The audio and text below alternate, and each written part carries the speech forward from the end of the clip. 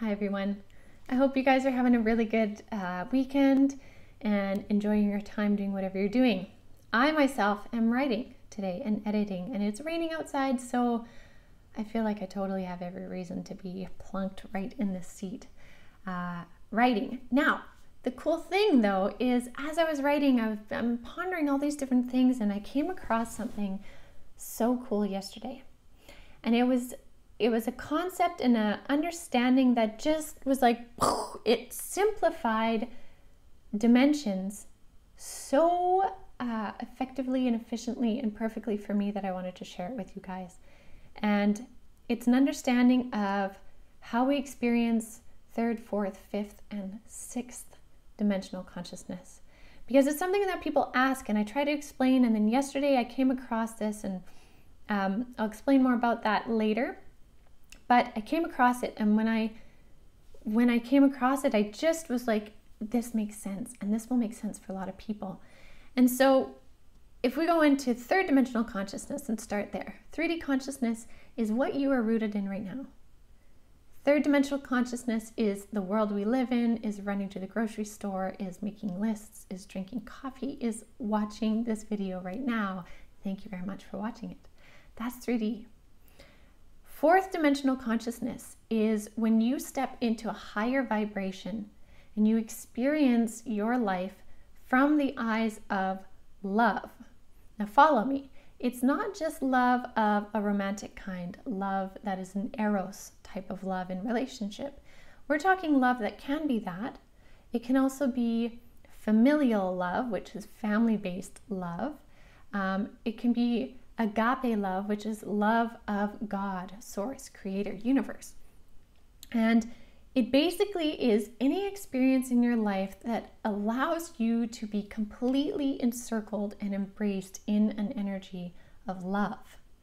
And love is often a word that we'll use when we can't explain what we're feeling, and when something is so vast and so opening and sometimes tear-inducing, or again, I'm even trying to explain it, but the best way I can explain it is a feeling of love, right? So when you access that higher vibrational consciousness of fourth dimension, you're accessing a dimension in which you can experience a deeper aspect of love in whichever form it is, okay? Fifth dimensional consciousness, the experience of that is about gaining wisdom. And gaining wisdom, the one kind of not so easy side to that is that often wisdom is gained through challenging experiences that cause us to really have to look inward. And we don't always willingly step into those deep experiences just for fun or because we want to. Some do, but for the most part, we're often forced into those experiences.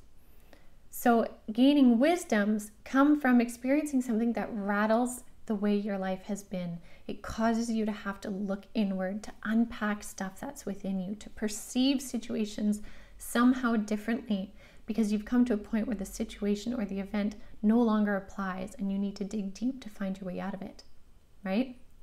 So you can see the difference between somebody experiencing something from a fifth dimensional consciousness versus a third dimensional consciousness.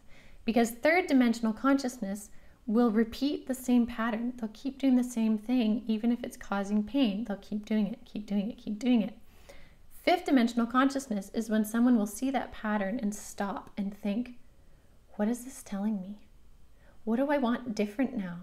What does this mean about who I am? And does that align with who I am or want to be?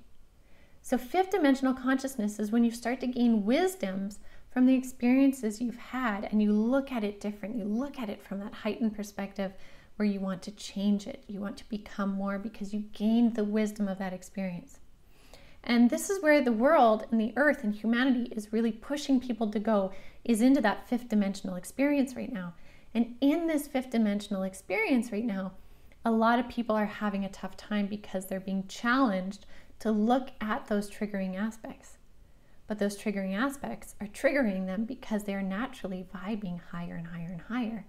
So the thing that makes it shift into yet the next stage, which I'll talk about in a second, is the willingness to look at it without fear.